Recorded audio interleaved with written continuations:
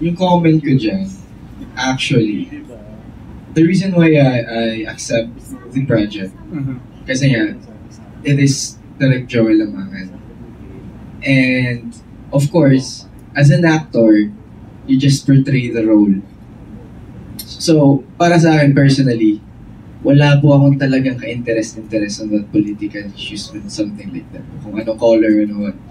I'm just doing my job as an actor.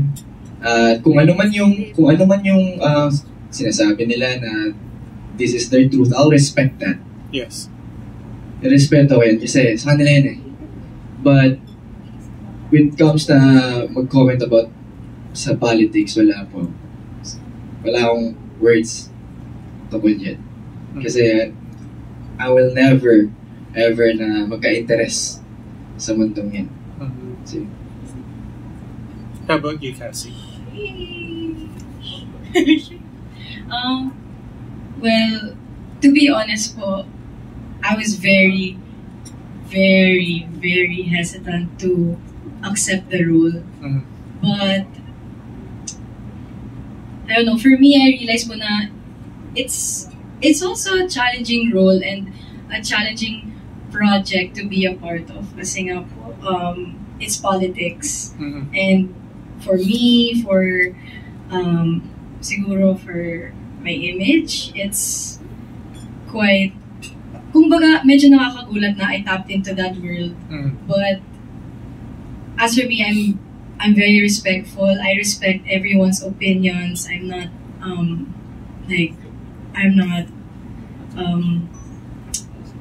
really forcing anyone to switch sides or something like that. Again, I just wanted to be a part of the film, or I took interest in it because of my character story. And kasi yung character ko po, she has a very important message to put out there na it's very near and dear to my heart. It's a message that I've been wanting to put out myself, but I didn't have an opportunity to. So ayun, when I received the inquiry for this movie, my character description, nag-yes agad ako. As in, yes, right away. But then, yun nga, there was a side na it's a political film, so, yeah. You know, but I don't know. All I can say is I'm proud of what I've done in this movie, and I hope that everyone can be respectful din about it. So, ayun. Happy lang, guys. Chill lang, guys. Yun lang po. Well, not to put you on, well, wala na yata. But not to put you on the spot, but are your characters based on real life people? And base po sa writer namin, collectives po siya sa mga tao na naka-experience mismo sa nung time ng people power. So, yun po. Based siya sa true events din. Yeah. How about your character, Cassie? Sa akin po, fictional character. Although, yung character ko represents another, siguro, issue. So, that's why I accepted the role mostly because of that. So, yung fictional character, pero related in a way sa, siguro, storyline. But, alright, thank you so much. Ang hirap ba ng question? Thank you. Alright, my next question is, of course, sa inyong tatlo, well, first kay David muna and Shaira. Shaira, nakita mo na sa silver screen yung eksena ni David. The mature part of it, how did you take that? Yung pag nakita mo na siya sa sinehan mismo? Parehas kami nakatakip na. Parehas kami nakaganan. Kasi hindi ako sanay. Naiiyak ako sa... Kasi syempre, doon yung family ko, yung friends ko. Yes. And yung mga boss, sa likod, sila Miss Joy, sabi, "Hi, Shaira, ano yun?" Sabi pag sila, so medyo naiiyak ako kasi hindi ako sanay na yung ganun niya. Kasi first matured role ko siya. Yes. And very challenging siya. Pero at the same time, parang somehow, syempre happy ako na, uy, so wakas, nalampasan ko na tong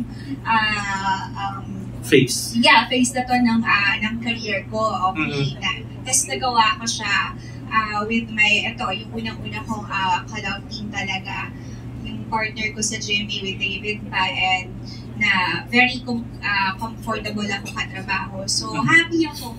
Pero, nangingibabaw yung, sorry mama, yung gano'n. Kasi, medyo, yun nga. Okay. David, your reaction on the scenes that you did?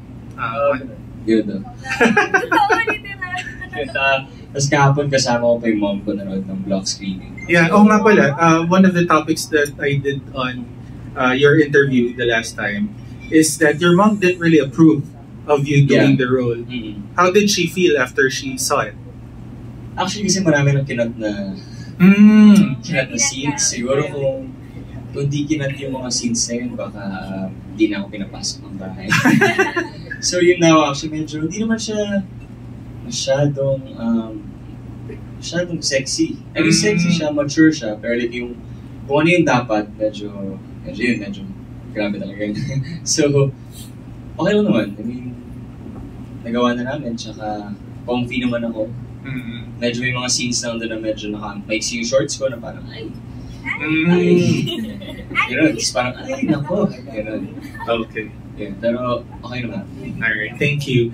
Luis, of course, medyo wala ka dun sa press conference. I think you were doing something. Yes, I was at taping po. Okay.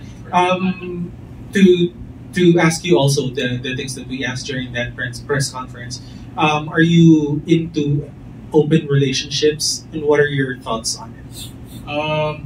Right now, I'm in a relationship, and I haven't experienced open relationship. But I think if I was single, and then matatanong ako dito kung open,